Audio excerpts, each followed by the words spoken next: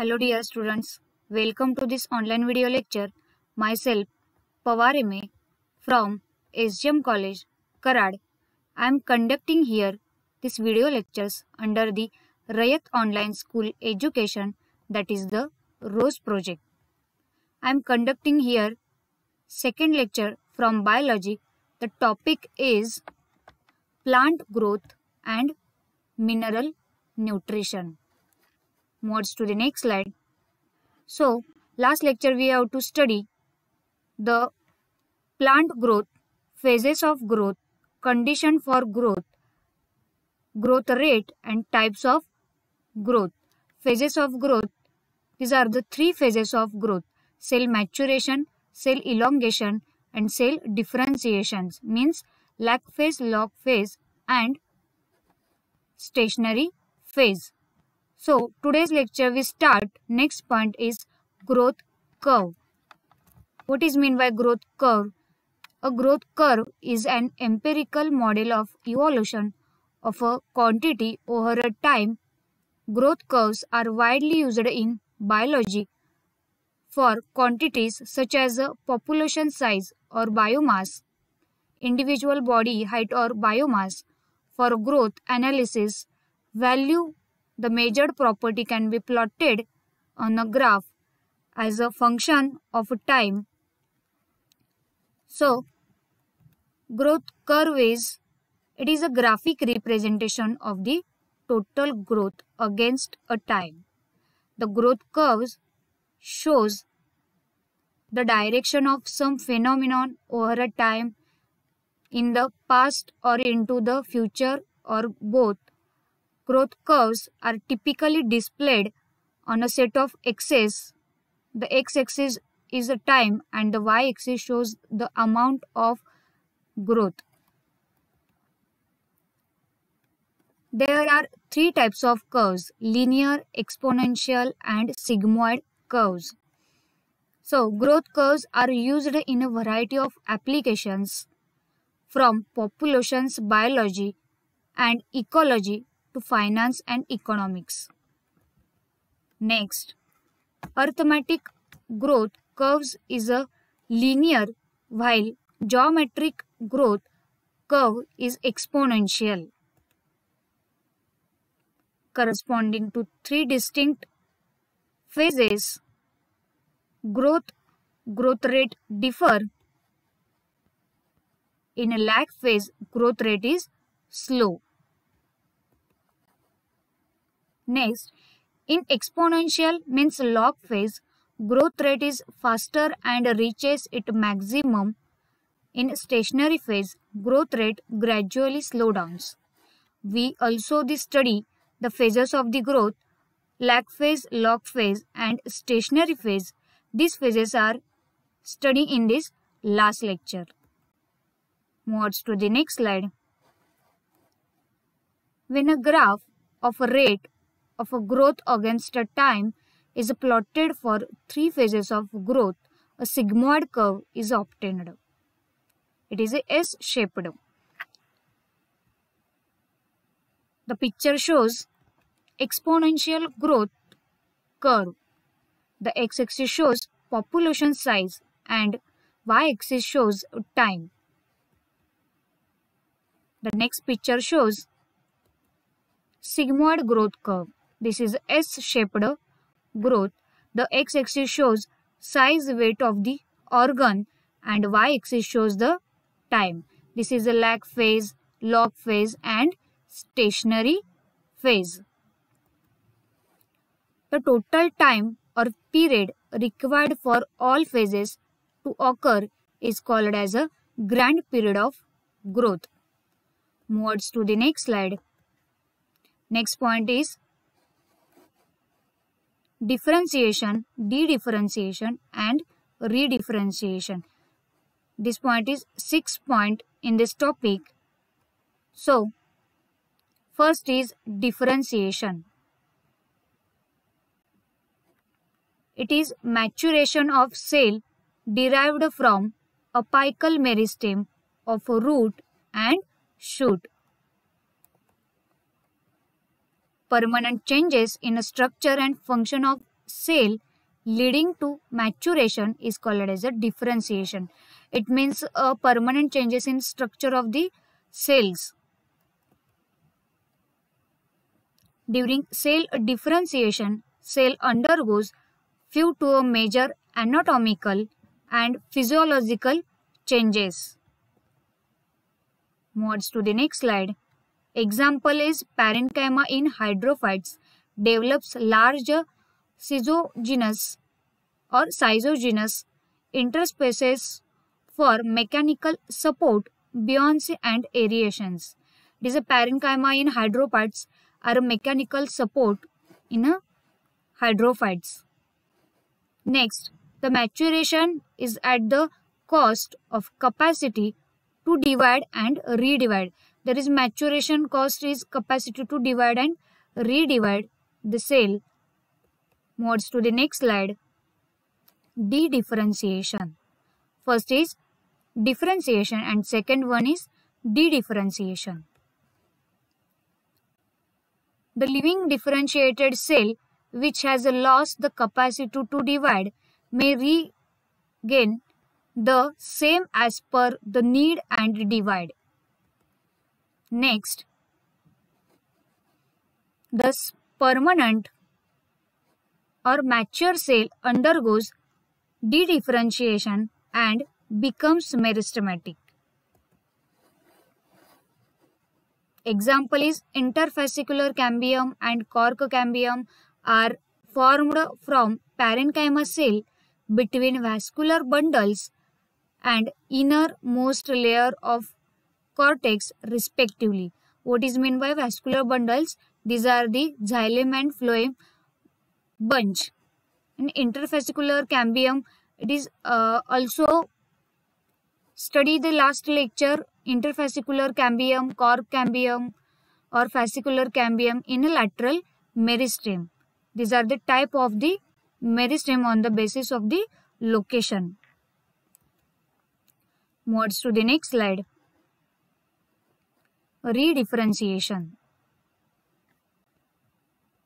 So, the cells produced by de-differentiation once again lost the capacity to divide and mature to perform specific function. Is it also called as a redifferentiation? Example is secondary xylem and secondary phloem are formed from de-differentiated cambium present in the vascular bundle. Vascular bundles means bunch of the xylem and phloem. Moves to the next slide. Next point is the development.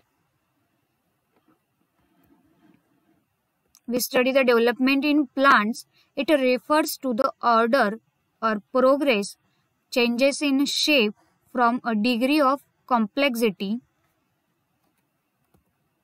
Next, it includes all the changes occurring in sequence from the germination of seed up to the senescence or death during life cycle of plants. Thus, developments include growth, morphogenesis, maturation, and senescence. Moves to the next slide. The diagram shows flow chart of the development. Seed germination, meristem, cell division, plasmatic growth, cell elongation, cell maturation, mature cell, senescence, and death. These are the flow chart of the development in plants. Moves to the next slide. Plasticity. What is meant by plasticity? It is the capacity of being molded, formed, modeled. It is the ability of plant to form different kinds of structure, that is to change in response to different environmental or internal stimuli in various phases of life. In many plants, juvenile stage and mature stage shows different forms of leaves in the same plant. Example, heterophyly in cotton, coriander, larkspur, delphinium. Moves to the next slide.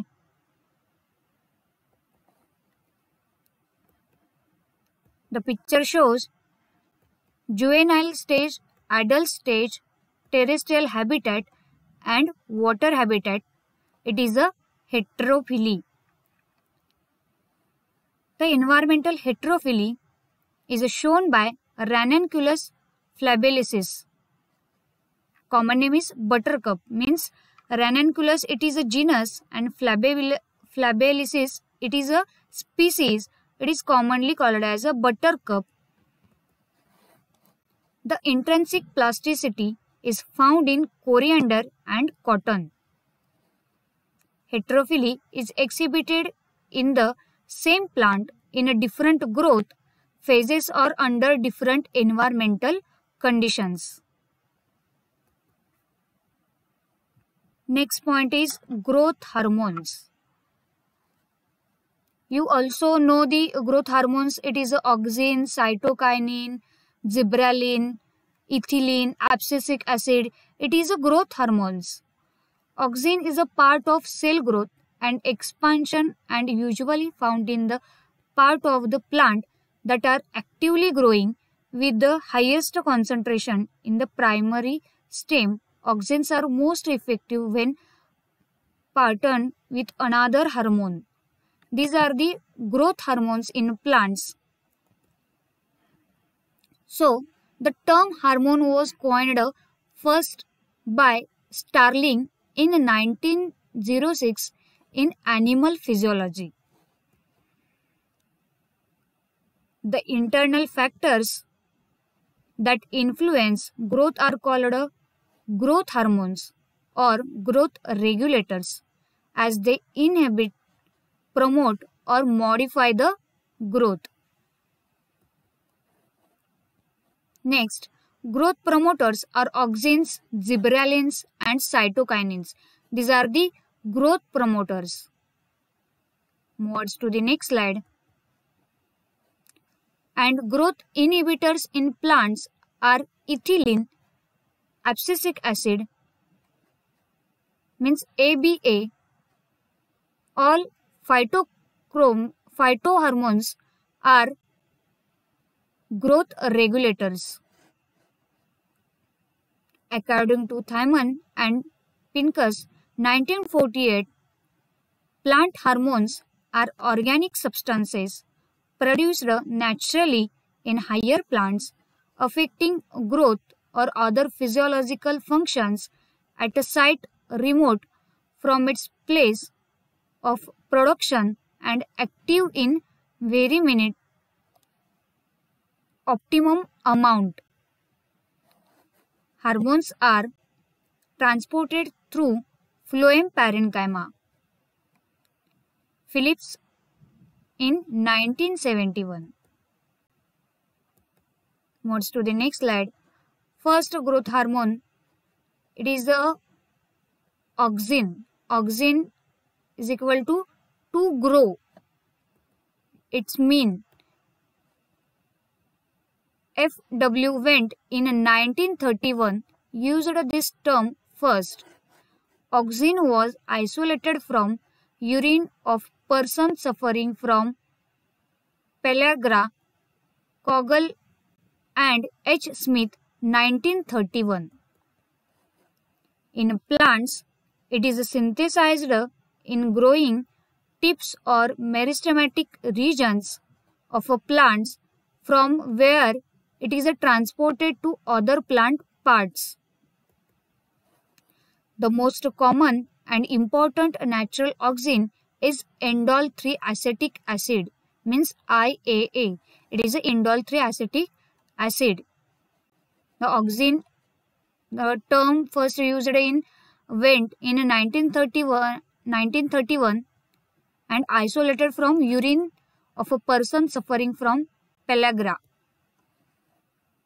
Next, tryptophan is the primary precursor of indole acetic acid in plants. Moves to the next slide. It is the first hormone to be discovered in the plants and is primarily responsible for cell elongation. It shows polar transport, basipetal transport in stem. Now, synthetic auxin like IBA, indole butyric acid, NAA, naphthalene acetic acid, 2,4-D, phenoxyacetic acid, etc.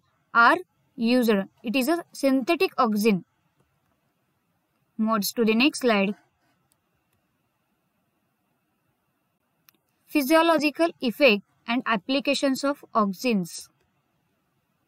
What is physiological effect and applications of auxin? These are the primary effect is cell enlargement. In most of the higher plants, growing apical bud inhibit the growth and a lateral bud. This is called as apical dominance.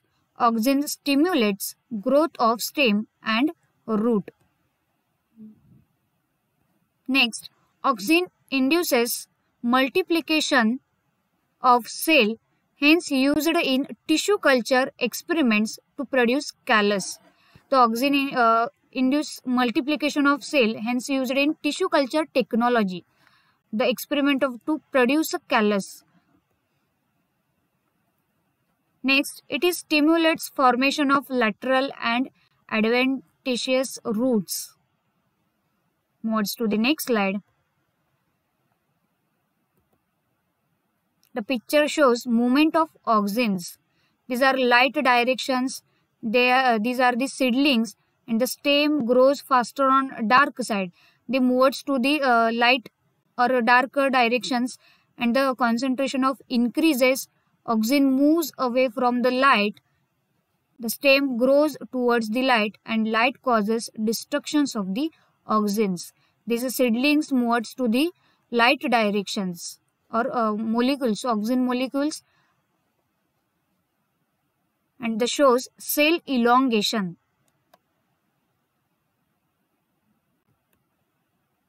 Moves to the next slide. These are marketed as synthetic herbicides. Example 2,4-D, 2,4-dichlorophenoxyacetic acid. It kills dicot weeds without affecting monocot crop plants. The seedless fruit like orange, lemons, grapes, banana, etc. are produced by applications of auxins, that is induced parthenocarpy. Auxins promote cell divisions in cambium and also cause early differentiation of xylem and phloem. Moves to the next slide. It promotes root elongation in low concentration and shooting at higher concentration. It is also hastens early rooting in propagation by cutting. Foliar spray of NAA, naphthalene acetic acid, and 2,4-D induces flowering in lychee and pineapple. Likewise, it prevents premature fruit drop in apples, pear, and oranges, and also prevents formation of abscissions layer. Moves to the next slide.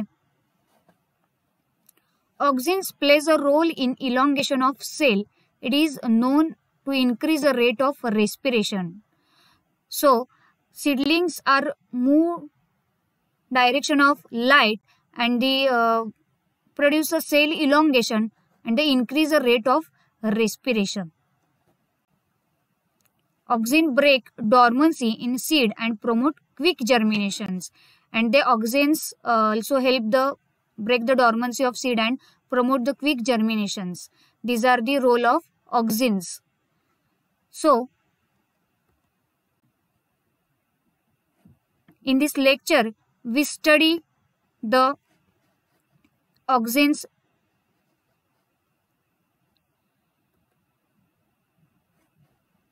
or differentiation, redifferentiation, dedifferentiation, it is or growth curve.